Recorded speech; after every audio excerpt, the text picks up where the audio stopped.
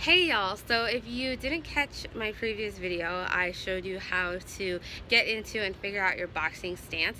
And in this video, I'm going to take you through all 6 basic punches of boxing. So stay tuned and get excited.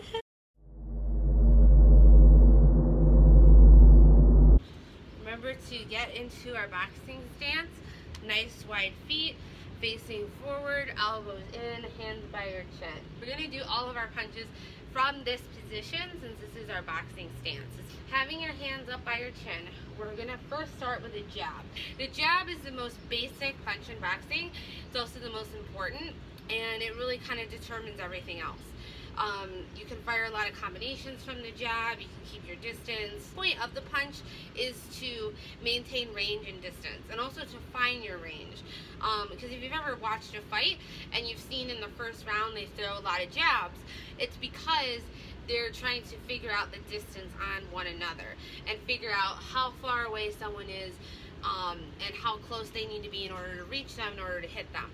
A jab is not a power punch, and that's why it's thrown always on your non-dominant side, on the side facing forward, because it's not meant to be a power punch. It's meant to help you find that range, also keep your opponent away from you. If you're throwing a jab at someone, it keeps them away. It prevents them from being able to advance forward on you. So it's very useful also, like I said, for setting up those power combinations, because you can understand the distance and how far or close you need to be from your opponent in order to then land one of those big right hands, or land a hook, right, or land an uppercut. You're going to take your hand and then essentially kind of turn it like a doorknob, is how I've heard people describe it.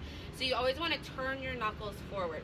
So you're going to be coming forward like this and turning those knuckles as you do it. So turning those knuckles, turning those knuckles, turning those knuckles like a doorknob. Putting some momentum behind those knuckles so that when they're hitting your opponent, it really hurts, it really drives in. Versus if you're just throwing it forward and you're not turning, this is not really doing very much.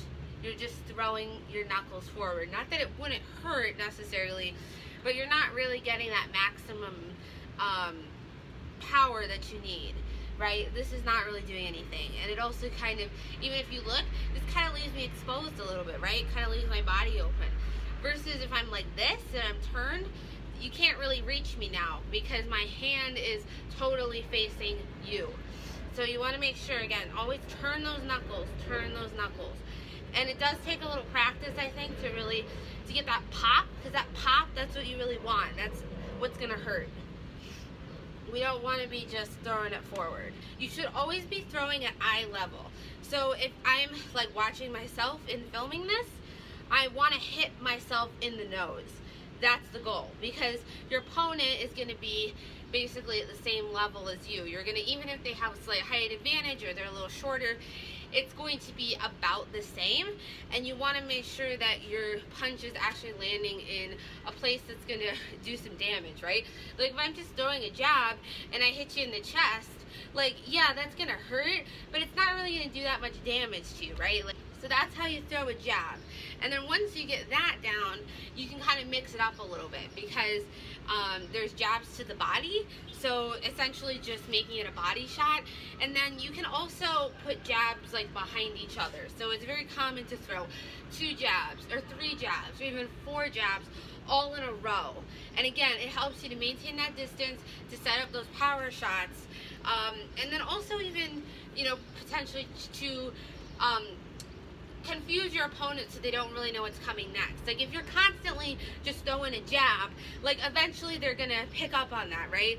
So they're gonna be able to slip out of the way and not get hit, or duck out of the way of your punch and not get hit, or move away from your punch and not get hit, right? So you want to be mixing it up a little bit. So if you do a jab to the body, all that really is going to change is your level. Because if you think about, if you want to hit yourself in the nose, now you want to hit yourself in the gut. So you want to essentially just duck down like this, and then, yeah, you don't want to leave yourself open and put your hands out here. You want to still maintain your protection. You want to keep those elbows in. and just duck down like this, almost kind of like a miniature squat.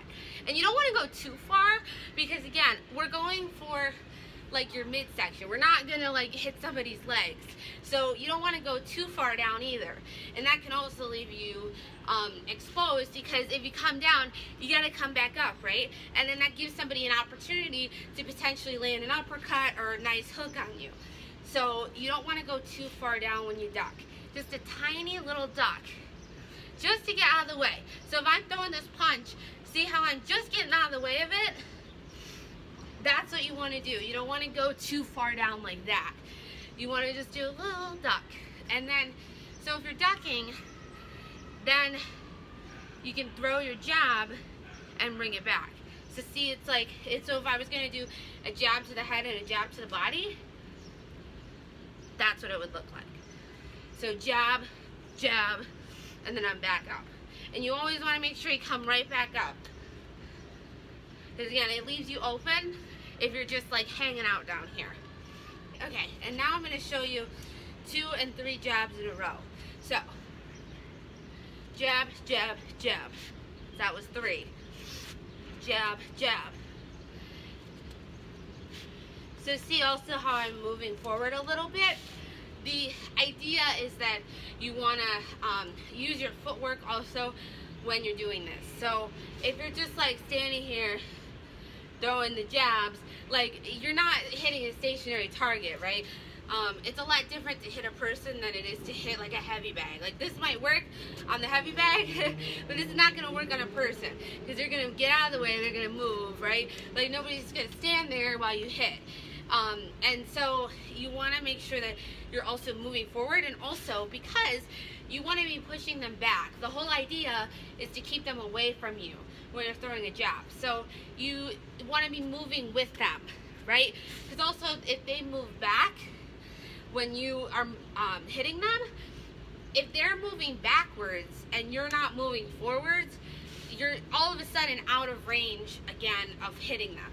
So if you're out of range, you're not going to land anything. All that work that you did essentially to get into the pocket and actually land a punch then kind of goes to waste. So you want to remember to move forward with the momentum of the person that you're hitting. And also you can feel this when you actually throw your punches. You want to be advancing and taking a step forward when you're punching and doing your jabs. So if you're doing 2 jabs, you want to move your foot forward twice. And you can also do, I'm not sure exactly what you would call this, but it's like moving once forward and then once back to get yourself out of range. Like if you want to, you know, maintain the distance and then get back out of the pocket, you would throw a jab forward and then a jab to take a step back. So jab forward, and then you want to push off your front foot when you're throwing the punch, and then move backwards.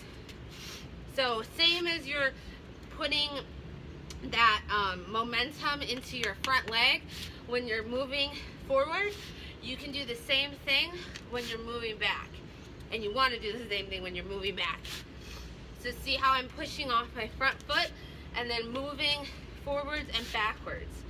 And then when I do this, so here I'm in range, but then if I hit them again and then step back, see now again we're not in the pocket, so they can't reach me anymore. Mixing up the jabs like this with the footwork and then the movement to the body, like all of this is gonna make your jab a lot more versatile. So you can use it in many, many different ways. They think only 1 jab is coming, but really it's 2 jabs, then they're in trouble, right? Because they're probably gonna get hit with at least 1 of those jabs, if not 2.